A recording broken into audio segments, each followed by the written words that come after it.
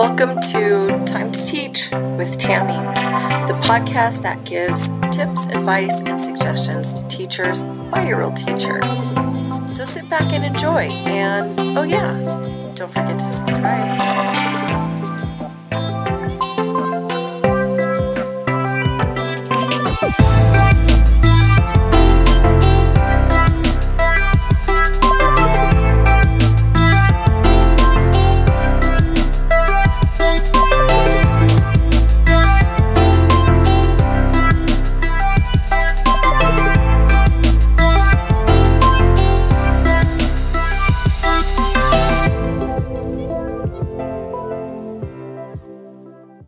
And we're back. Welcome to episode 94. That's right, episode 94 of Time to Teach. Cannot believe it's almost our 100th episode.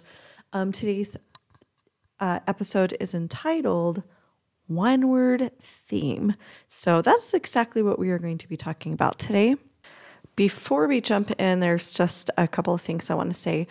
Number one, Time to Teach was not scheduled to come back until February, but I'm just just wanted to get a head start, and so we're doing it. We are going to get started.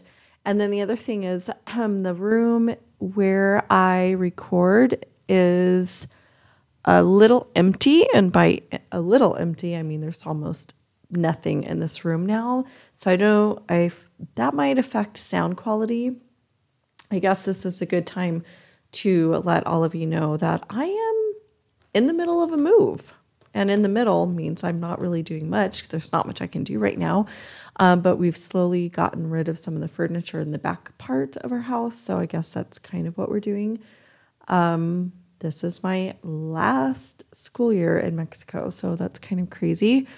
But I will be returning to California this summer after 11 years of living and teaching in Mexico. So I'm going through some pretty big changes, exciting, but very scary. I feel like right now I might be going through a reverse culture shock. I mean, that won't really kick in until I get back home, but just a lot of feeling like I don't know what I'm getting into, even though I'm going back to my home country after being gone so long. You kind of adapt to things and almost even adopt a lot of their cultural ways, or you just start to feel very much like that's your home. And yeah, so a lot of changes are happening and I'm sure I will keep you all updated, even though this is the first time I've updated you on the fact that that's a thing happening. So anyway, and then the third thing I want to say is my cats are around and about and somewhat loud. So hopefully that won't pick up too much on the audio, but I can't really guarantee because anything is possible. Okay, with all of that out of the way, let's go ahead and get started with what our topic is. Okay, one-word theme. You probably have heard this. Perhaps you have not, but I don't even know when this started, but the one-word theme, a lot of people have adopted instead of doing like a New Year's resolution type of situation. I've not really been into New Year's resolutions for a long time, and that's primarily because I'm always setting goals. I'm always working towards something. So I don't really need the new year to prompt me into trying to improve myself when I feel like that's a daily aspiration of mine. That is literally something I'm always working on. So I don't need the new year to do that for me. So I've not partaken in that in I don't know how long. I could not tell you. And apparently other people have not either, hence where this one-word theme came to be.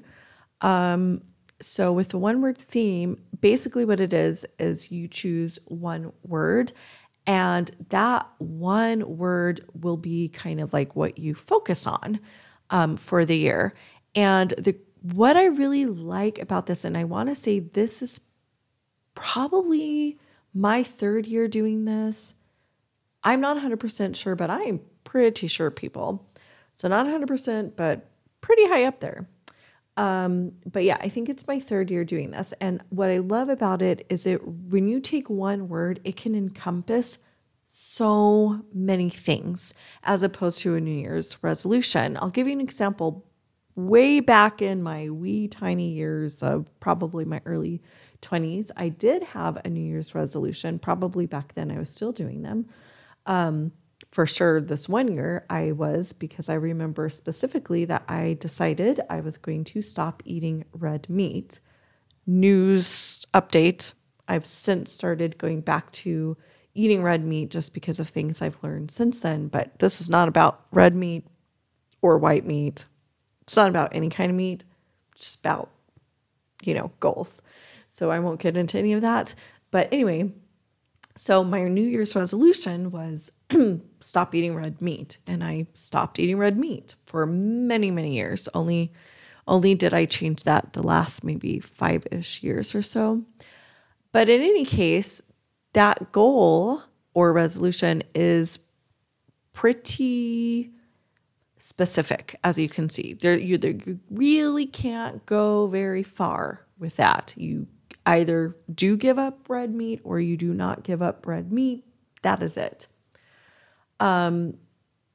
So how the one-word theme is different is your one word can literally encompass almost anything.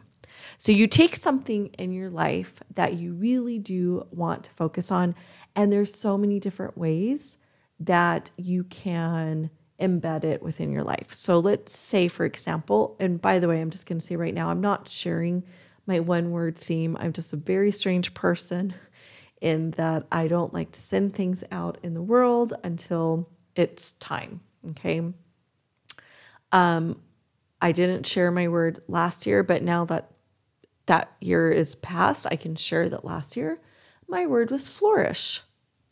So you take your one word and you just kind of look at opportunities where you want to use it in your life. And it's really best to take a word that you really feel like you need to work on. So let's say someone says courage. Maybe they don't feel very brave. Maybe they don't feel like they do a lot of courageous things, and that's something that they really want to do. Like maybe they want to be a little more courageous in the things they try in the classroom. Maybe they want to be a little more courageous in the kinds of foods they eat. I know not what kind of courageous acts they want to do because this is also hypothetical, but you get the idea. You can embed this in many different ways of your life, but the way that it's going to be most effective is you really do need to choose a word that you feel calls to you, that you feel is going to grow you in the year. Last year, I chose flourish because I really wanted to look at how I could sort of blossom and grow. And especially since I kind of knew that I would be having a lot of things going on in my life that I just, like, how can I flourish as a grade level leader? How can I flourish as a classroom teacher? How can I flourish as a mother? So all of these things that I can encompass in my life, which, as I said, is really the amazing thing of having a one-word theme. You have so much more growth opportunity than you do if you're just choosing a resolution, which is usually a resolution is more like, I'm going to stop doing this one thing, or I'm going to start doing this one thing. It's good and great, but a little bit limiting. So, all right. So now that we know all about the one-word theme, I'm just going to kind of share a little bit about, how do you keep this one-word theme growing? I actually wrote a blog post, which is amazing. It was published on January 12th, 2020. And it's amazing because the blog post itself is not amazing, people. It's probably very underwhelming. I won't even direct your attention there, although if you're very curious, you could go there. It's on my blog, Notes from a First Grade Classroom. The amazing part was that I published the post. If you've been listening for a while, you know that I have a blog that I've been keeping since goodness knows when. I don't know when. it's been ongoing for a while, but I just actually recently looked to see what has been my average published number of posts per year, and it's about 7. So I manage about 7 new posts, which is actually much better than I thought it would be. And that was only looking at the last couple of years, so I don't know that that's actually an accurate figure. But anyway, this is neither here nor there. That was the amazing part, not the actual blog.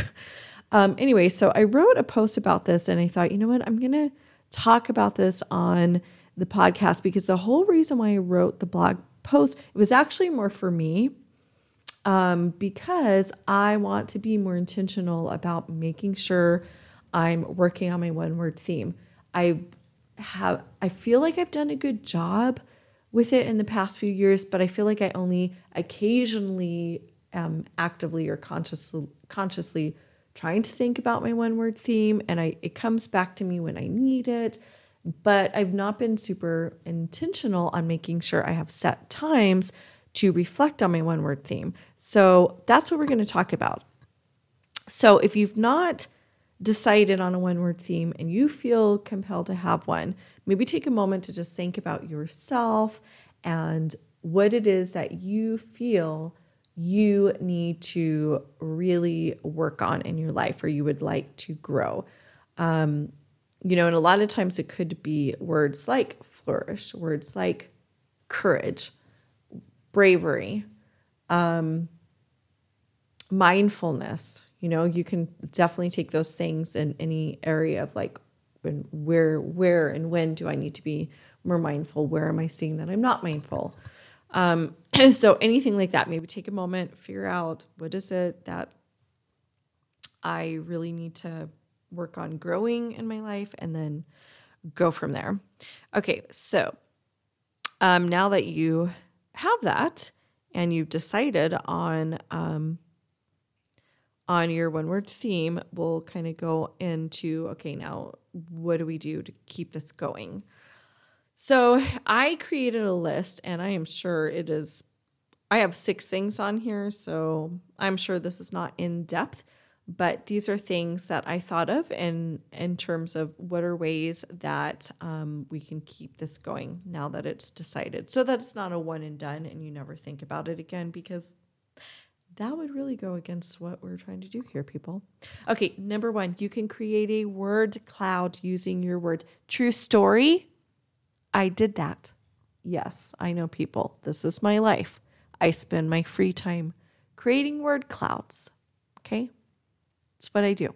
But I really liked it because I really had to think about all the things that is connected with my one word.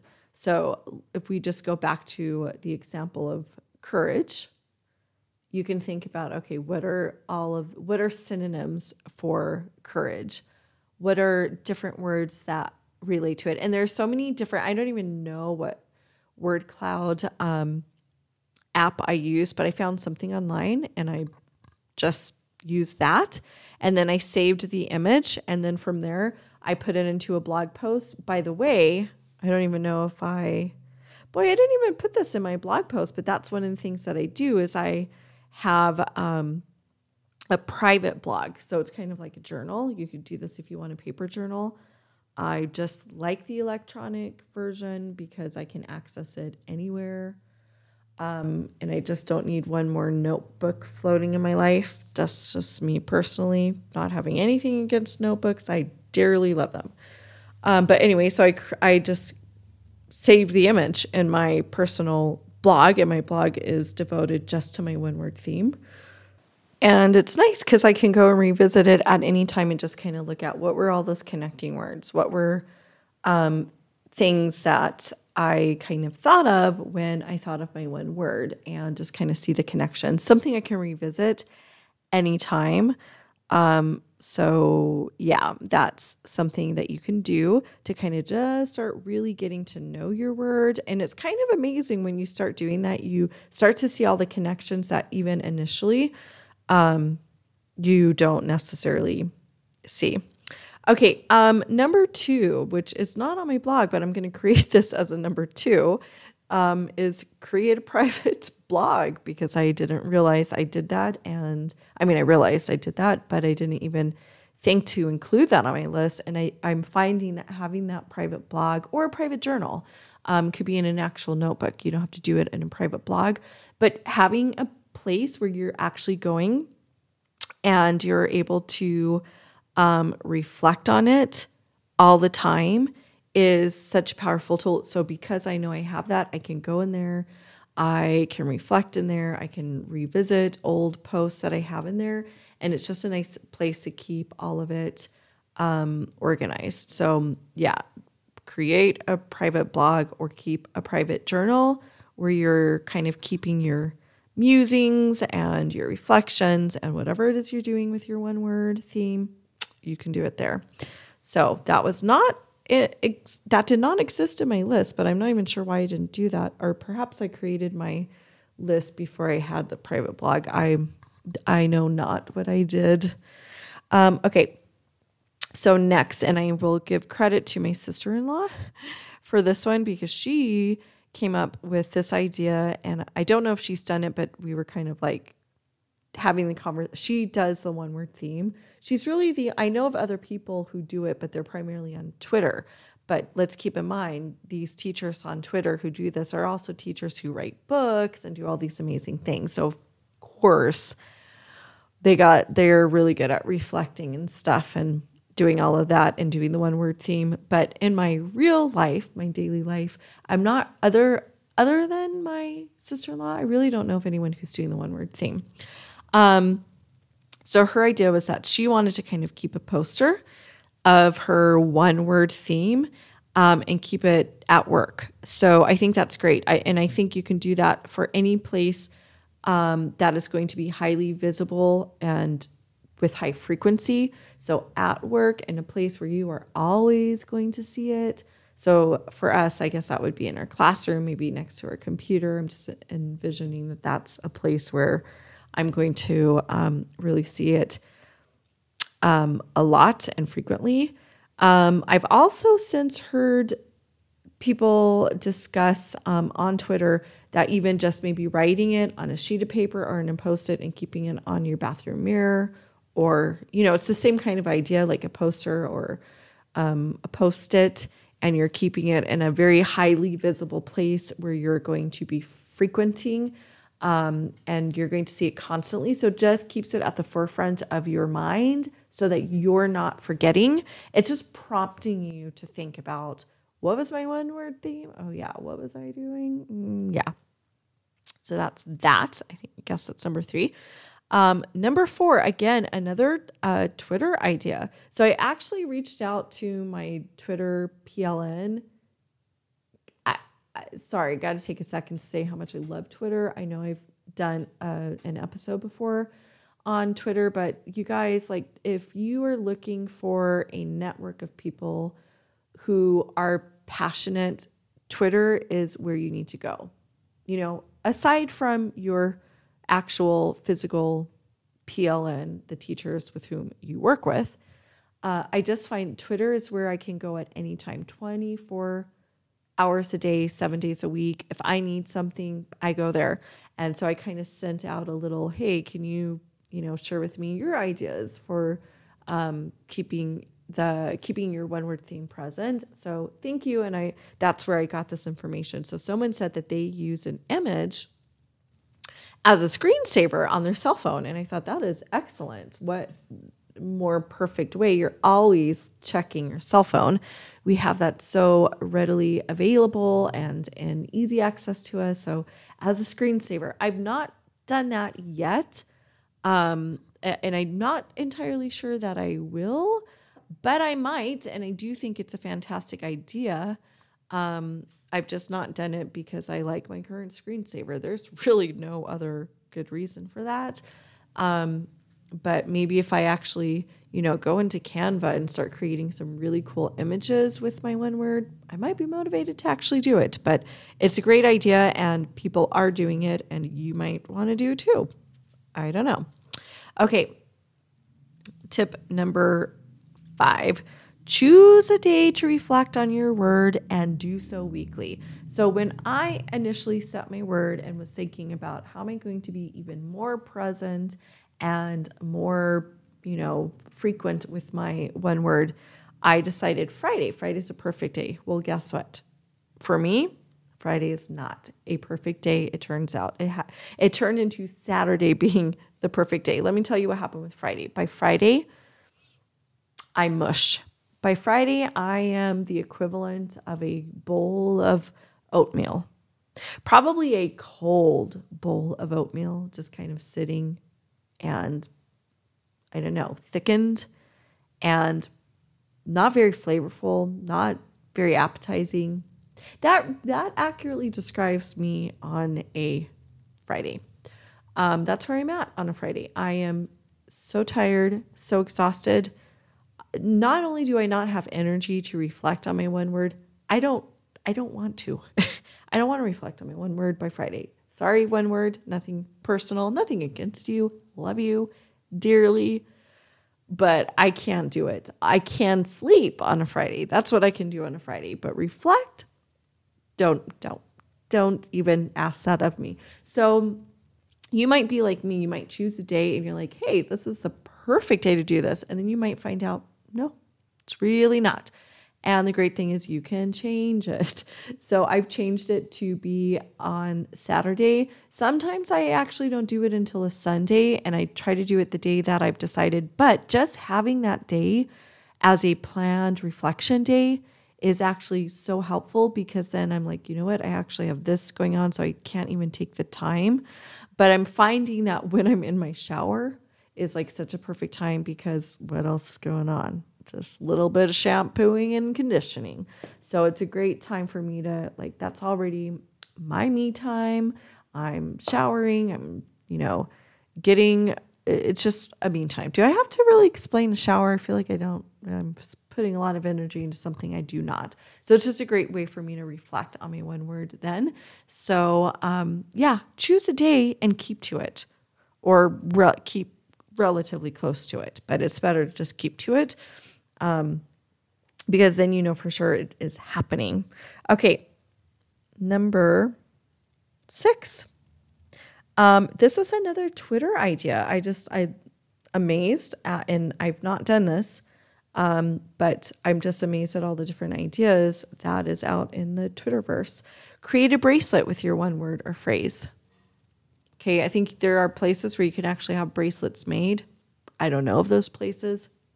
I'm actually, because I'm in the middle of a move, a lot of the things that I'm doing is trying not to buy more things and accumulate more things. I'm trying to purge things, which is why I'm not buying a bracelet, although I think this would be a small thing that I could very easily get, but I'm just not there in my mindset. I'm trying not to buy things. But I can see that if I were in a place where I wasn't planning on moving and I'm not wanting to accumulate more things, I could see how this would be super helpful. The other reason why I personally am not doing it is because, as you know, I'm not sending my word out into the world, aside from a few select people. And I don't mean like, oh, just a few are privileged enough to know my one word theme and nobody else. Nobody cares. Nobody cares about my one word theme. Most people probably don't know I have a one word theme. Nobody cares. Nobody cares about that. But like I said, I'm just the kind of person who I choose when and where to send things out in the world, because I just like to keep things for myself. Whatever that means about me, I don't know. But so obviously if I were wearing a bracelet with my one word theme, that would be contrary to the way I believe about my one word and just being very guarded with it. So I would not do that. But there are many people who feel very differently, and they send their one word out for everyone to know, and they're fine with that, and that's great, and there's nothing wrong with it. It's just who they are and what they do. And if you're that kind of person, then you might want to put it on a bracelet and wear that bracelet.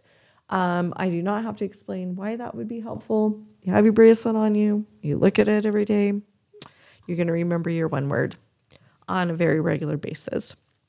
And then lastly, number 7, join a group dedicated to the one word theme. Yes. I had joined a Voxer group, and if you're not familiar with Voxer, Voxer is like a walkie-talkie app.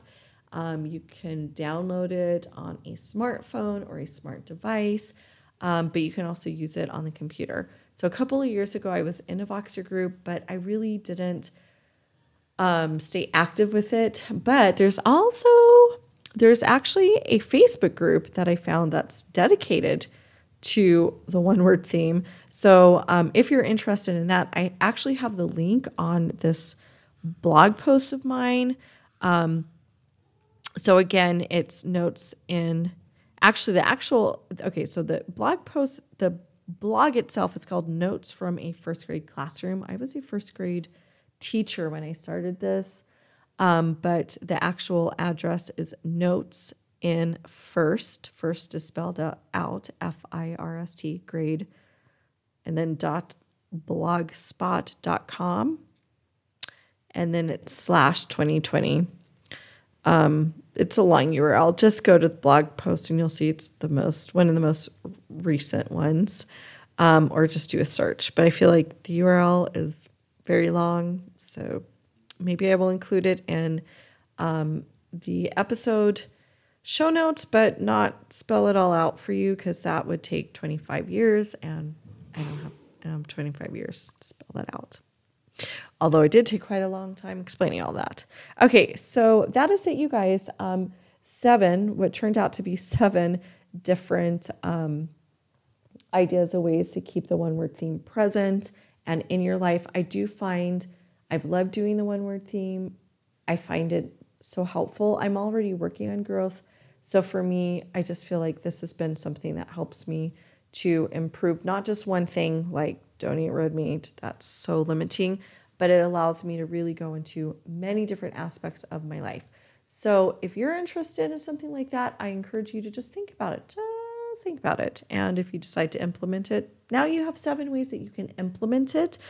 And I'm sure there are many other things that you can do. And in fact, if you are doing other things to keep this close and present and ongoing, I'd love to hear from you. The best way to reach me is on Twitter. That's where I am, people. Yes, that's my world, Twitter. My Twitter handle is @TammyJ123, and I'd love to hear about how you are keeping your one-word theme present and ongoing in your life. Okay, so that's it. Let's go ahead and get started with the wins and fails segment. Wins for the week. Wins, I would have to say, is I am finally finished with mid-year benchmarks. People, that is exhausting. I've spent, ever since we came back ever since we came back in January from winter break, that's all I've been doing. That's been literally my life. And it's nice to be done. I am officially finished. There are a couple of things I think I have yet to just score, but it's done. It is done. And on that note, my same win is also my fail. I've not been able to teach in small groups. So basically, and that's where I feel like the bulk of teaching happens is small groups, because that's where you can really cater things. I've not been able to do that because I've been doing benchmarks. So I'm at the point where I'm like, I just want to teach. I just want to teach my kids. There's so much growth still needed. And I'm so happy that I get to finally do that again. But the fail is I've not been able to do that so far since coming back from winter break. It's a fail, but it's a fail. I don't know how to not make it a fail, because it's kind of the reality of like, we have to do the benchmarks. It's what happens. I don't know what to say about that. It's happening. It happened. It's done. So my win and my fail are super related and like 2 different sides of the same coin. What do? I don't know. You just get back in on Monday and teach. I guess that's what's happening. Anyway, that's it, you guys. I'm glad that Time to Teach is now back a little bit earlier than projected, but I was really eager to get this going. Please remember, we're now on a 2-week cycle. So every 2 weeks, a new episode is published. When I first kind of announced this to you guys, I really didn't get into all of the whys, but a lot of it is because of my move. I'm I'm in that kind of place in my life where I've got a lot going on and a lot of different things. I mean, we always have a lot going on, but things that I just need to be super focused on. And that does include time to teach, because I love doing this, and it's more a place where I can kind of think of and reflect. It's really more for me. I guess I have selfish purposes, but it allows me to think about my own practice as a teacher and what I'm doing. And but I'm just in that time of my life that I've got so much going on that I can't really be my best me in my life and produce an episode every week. But I also am really liking how this allows me to have enough content and feel like I have enough to like really do quality episodes. So we'll definitely be sticking to the schedule for the unforeseeable future. But that's it, you guys. Again, if you have anything about One-Word Theme or anything at all that you'd like to share with me, I'd love to hear from you. My Twitter handle is @TammyJ123. That is @TAMIJ123. Until next time. Wait a minute. Wait 1 minute. Before you go, don't forget you can catch our show notes online at www.timetoteach.libsyn. That's LIBSYN.com. We're also on Facebook at Time to Teach. Don't forget to check out our Facebook group, Teachers for Effective Curriculum. And if you're an educator with your own podcast show, I invite you to join our brand new Facebook group, Teachers Who Podcast. Let's grow a community where we can network, problem solve, and discuss anything and everything podcast related. I'll see you there.